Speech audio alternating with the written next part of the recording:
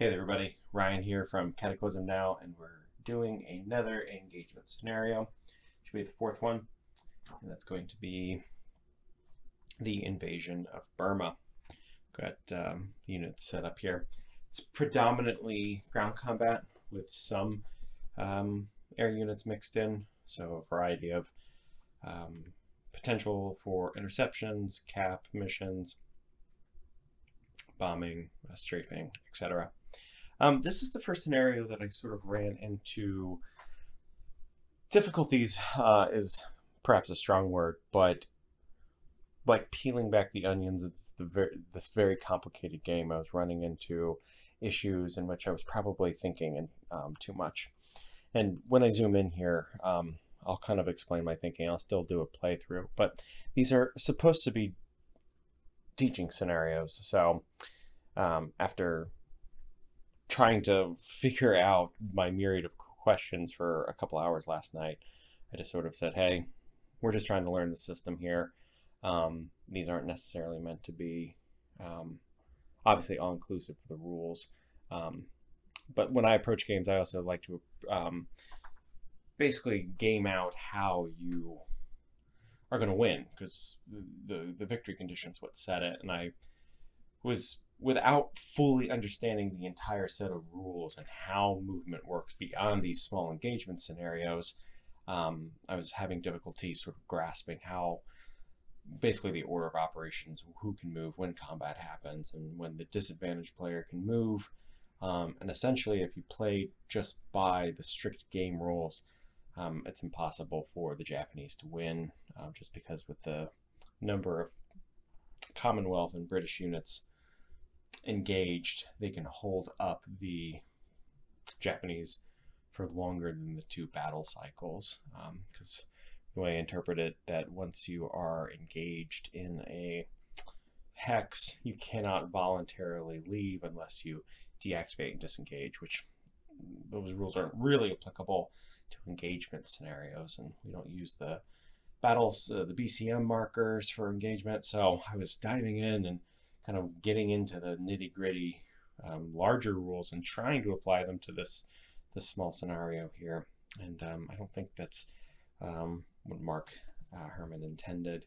I think this is just to show ground combat happening in unison with the air forces and the different ways that they can interact. So let's go ahead and take a look at the actual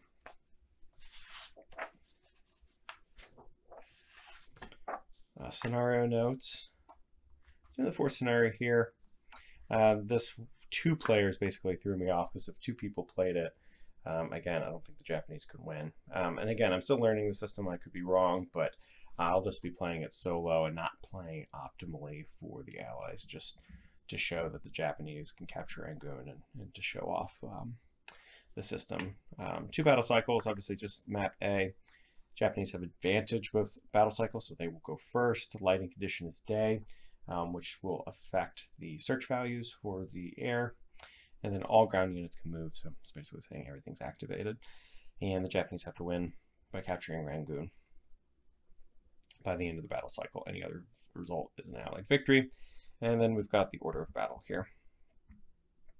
Essentially, some strong, high troop quality divisions, the 55th and the 33rd for the Japanese, and some potent air forces, backed up by a myriad of medium strength divisions for the Indians and the Burmese. I'm not sure if they're actually Burmese troops or they're British troops, but they have abysmal troop ratings of 2.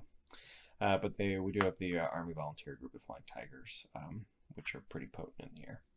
So we'll go ahead and we'll zoom in and we'll start the playthrough for the invasion of Burma. Okay, here we have the initial setup. We've got these two Japanese divisions at Tavoy. They'll be marching along the coast, along the transport route, the railroads. They're probably going to hit this Burmese division here. Small base at Mulmine. But first, Yeah, we'll do advantage movement. So basically, they have to capture Rangoon, which is this hex here. At this point, I'm not going to be using the force markers.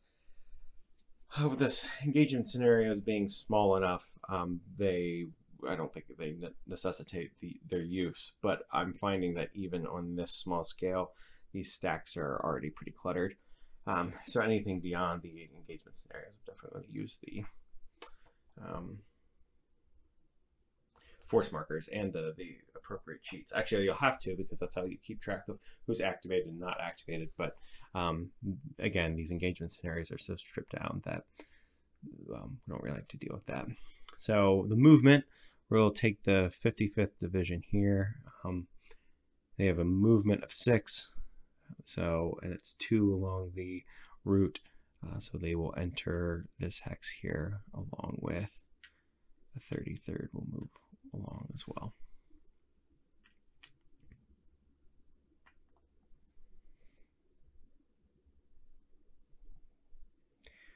Here we see these stacks are clumsy. All right, next is the advantage air mission. So I'll decide which air missions will occur, and then we'll resolve those. So these IGN fighters flew from this base here at Tavoy, skirted around to avoid potential detection, and they will be attacking and strafing, or attempting to strafe or engage the Flying Tigers in an air battle. And then the bomber unit here is going to be bombing that Burmese division. So we'll go ahead and roll for detection for the Allies. So basically they need, at daytime, they need 6s. So we'll do this combat first. That is an 8, so it's undetected. So the AVG is caught on the ground.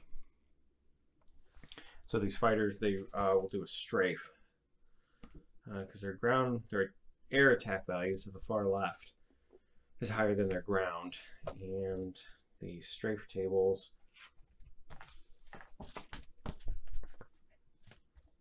are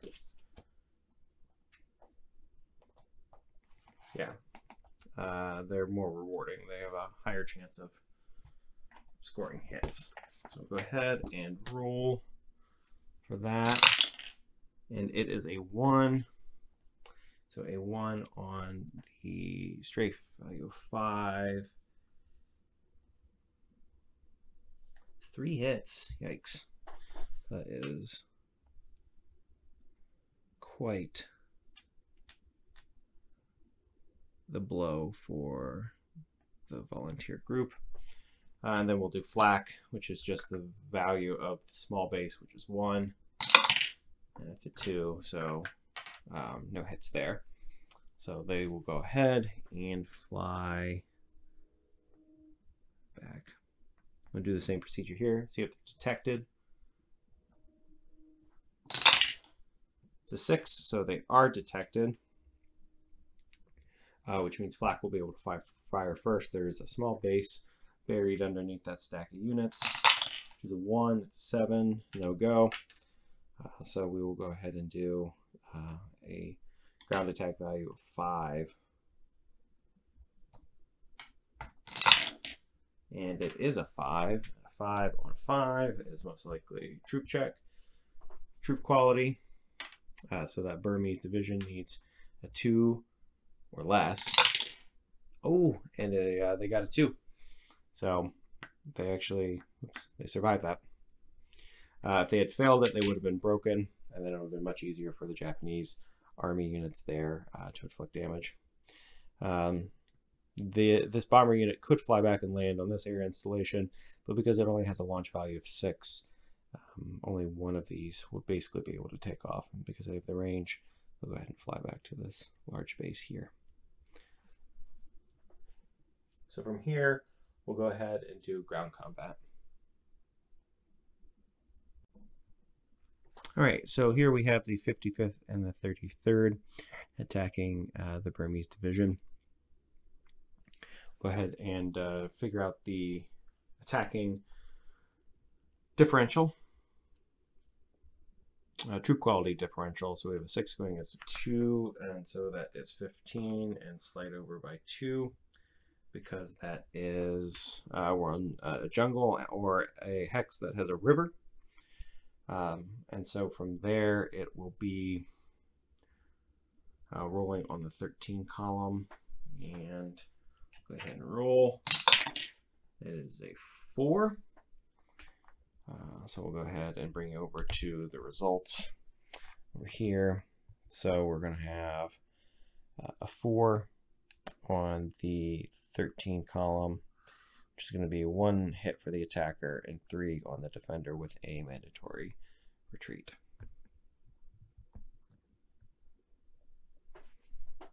So 1 has to go on the lead unit, so that 4 actually becomes a 5. And they become, and they have 3 hits. Now the Burmese unit, after taking hits, has to roll for to troop quality check. And it's a 7, which fails, which means this unit is broken. And so from here, this is where the interesting thing happens. So if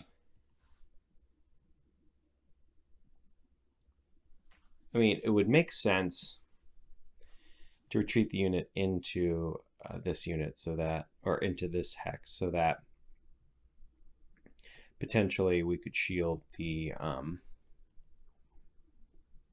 this air group. But since they've already moved, they'll go ahead and fall back here. But the issue I was mentioning earlier is that, so now these Japanese units are going to move into this hex, and that will be all they can do for attacking and moving this turn. So the dilemma becomes now on the disadvantaged player's turn, they can move, and they can potentially move a unit from Rangoon into this space. And when that happens, from what I can tell from the ground combat rules, is that you can't move out of a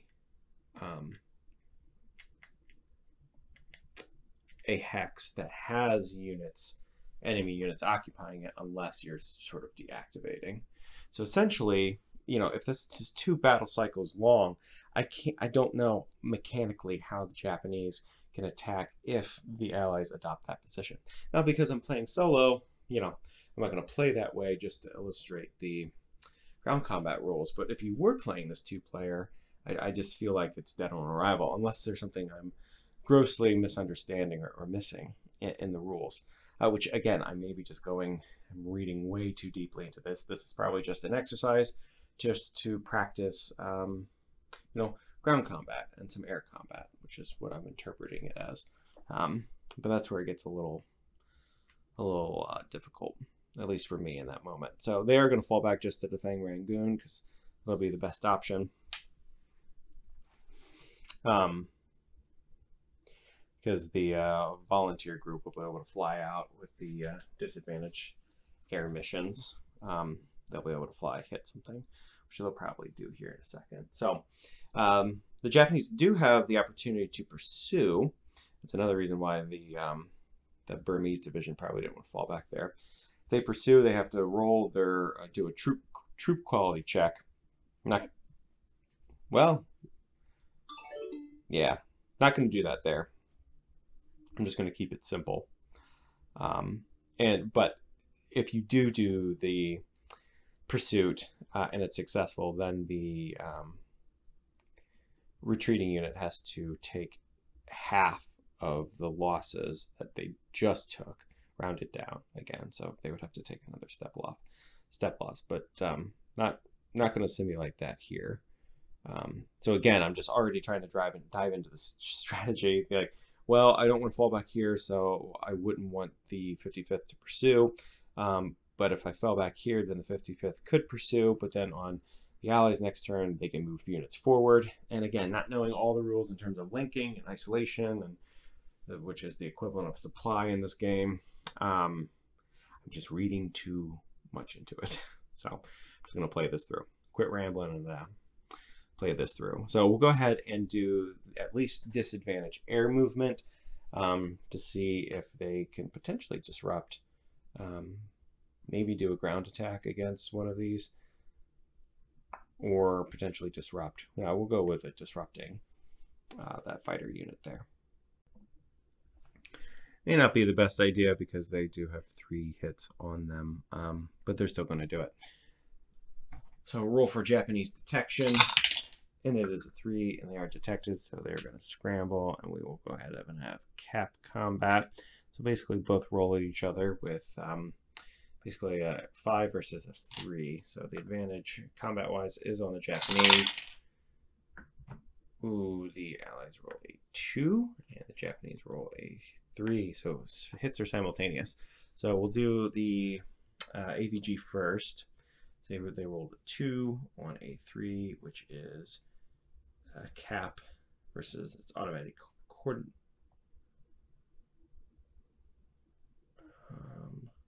Not strike. It's a coordinate strike. Yep. So it's going to be 1. So they're going to suffer 1 hit. And then the Japanese have a 3 on a 5. And that is going to be a hit as well against that air group. Is this the bottom of 4? Yeah, it is. Okay. So some damage there. So they flew from here. So that was 1, 2, 3, 4, 5, 6, 7, 8. I'll go ahead and fall back here. Now again, if we were playing probably in the battle or scenario campaign, I wouldn't be leaving these airfields open, but hell, this is practice.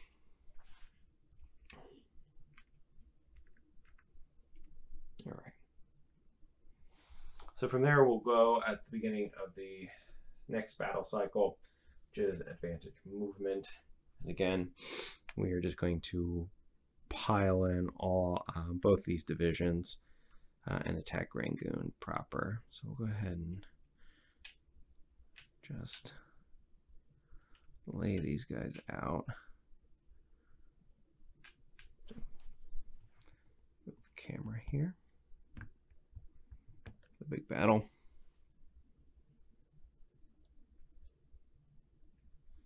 They are broken versus. All right, so before this big thing, we are going to go ahead and this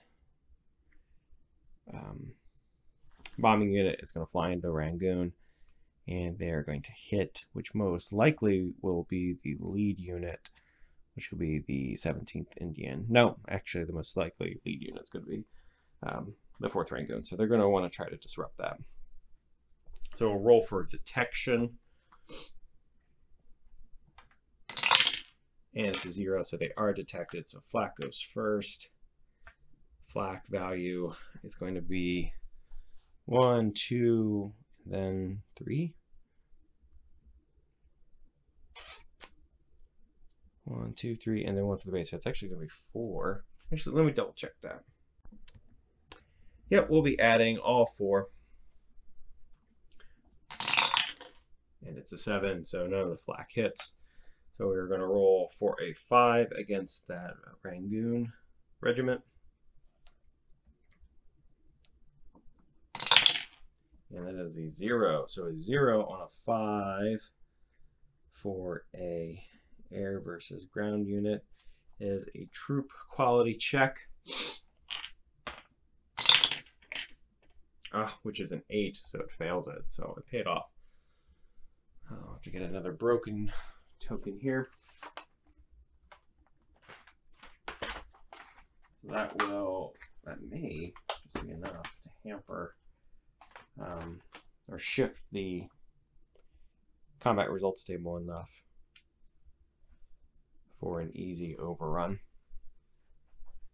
Okay, so you'll fly back to Saigon. And from what I understand from the rules, a hex can only be the target of 1 air mission. So this could not also pummel the same. I guess they could strike some of the, actually just for shits, and just to practice the air combat a little more, we'll launch these fighters against the AVG again. I think I should probably have declared that before the results of the other one, but oh well. So we'll roll for detection.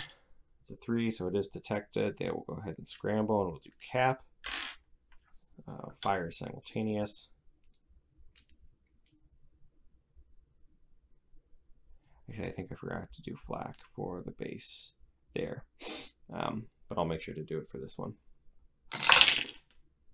Ooh, 0 for the Americans, 9 for the Japanese, so nothing.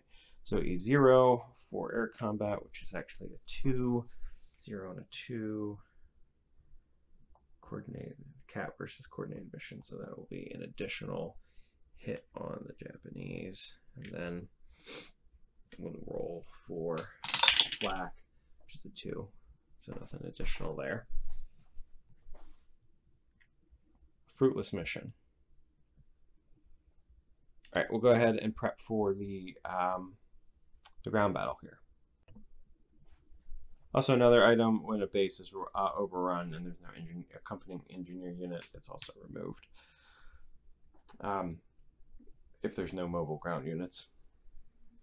So for here, we're going to have the lead units of the 55th again, which is a troop quality of 6 versus the 17th Indian, which is troop quality of 2. And so again, we're at 15, and same, we'll be rolling on the 13 combat result, or the 13 column based off of the troop quality differential. And so for here, we're looking for a mandatory retreat, so they have to control the hex. So we'll go ahead and roll. It is a 6. And a 6 on a 13 is a mandatory. The size is definitely 17 plus. So it's 2 and 3 hits.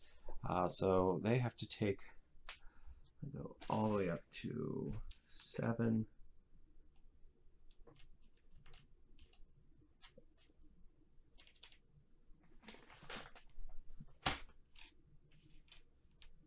Never seem to find the 7 marker. Here we go.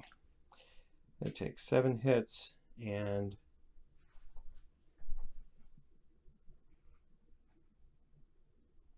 two hits on them. So that becomes a 7 as well. But it's a mandatory retreat, so we have to roll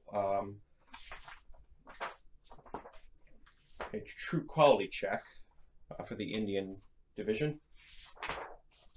And if they fail, then they're going to have to retreat 1 and basically cede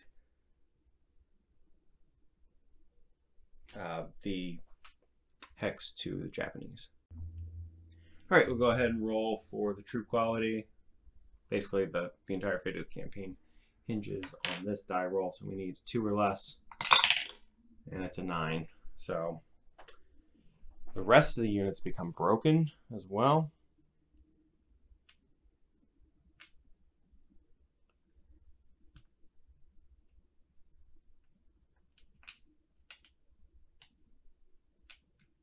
And must retreat 1 hex. And as you can see, this has already become ridiculously tall. So, for sure, we'll be doing the force markers going forward. The space is eliminated. This is there. The Japanese were able to pull off their victory just in time at the end of the second battle cycle. So absent playing the other side to the best of my ability in terms of launching attacks into the teeth of the Japanese advance for the sake of scoring or running out the clock, the Japanese still have to run the gamut. They essentially have to overrun and force a retreat on that first Burmese division, and then their second attack they have to do a forced retreat as well.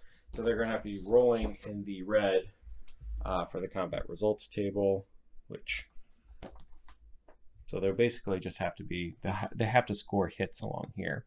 So with the troop differentials we're talking about in the 13 column, so yeah, there's about a 33% chance that it won't work out over 2. But you can help mitigate that by using the air units to hit what are potentially the deadliest and the best of the